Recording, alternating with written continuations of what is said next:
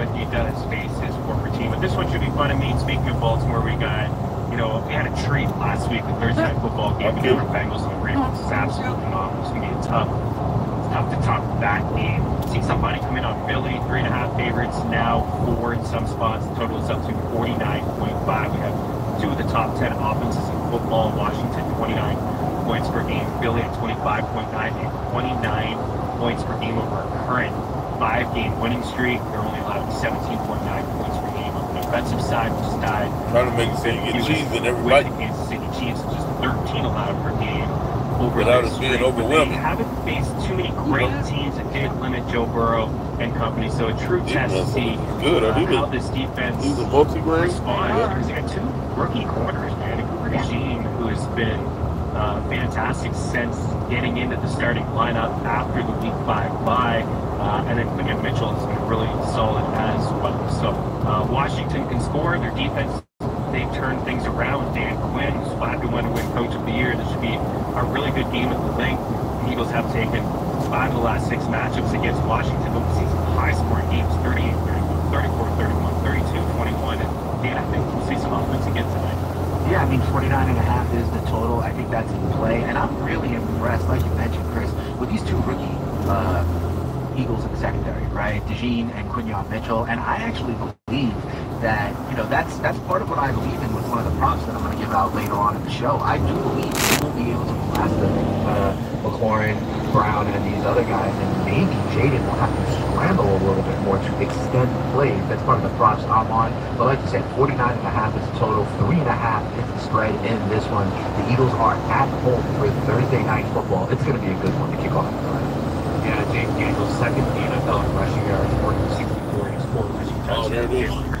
78 rushing yards, 3rd in the NFL among quarterbacks. He has 10 rushing touchdowns. The majority of them from the 1 yard line. Hurts is your QB4 in fantasy, and James is your quarterback 6. Here from Lawrence is 300 yards shy from his 5th straight 1,000-yard season. A.J. Brown, who's had a phenomenal season, has torched this Washington defense over the years. So there's a lot of great assets from a fantasy football perspective that you have today.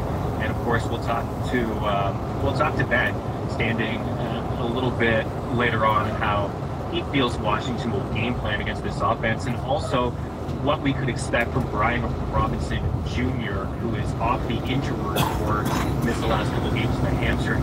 He is good to go. He was limited early on in the short week, but he ramped things up, had a full practice on Wednesday. 3.3 yards after contact, is top 5 among backs in the NFL using Stats Hub over at FTMFantasy.com. You want me to do some more out? FTM show, save yourself a little bit of cash on everything we have to offer over at FTM Fantasy. 46 yards per carry, a healthy mark and career best. 6 touchdowns on the ground, 7 games.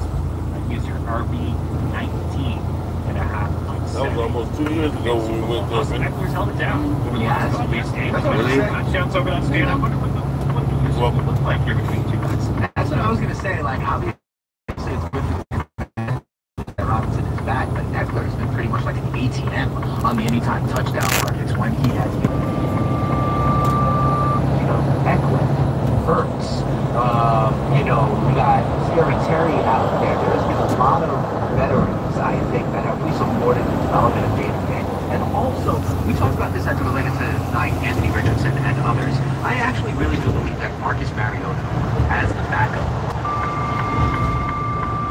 the experience of being that kind of dual threat quarterback, understanding system, I think that has helped Jaden Daniels as well. But I'm interested to talk about it. Yeah, I mean, good on Dan Quinn and Cliff Kingsbury too, where you get a guy like that, you know, who played it in case, you know, Jaden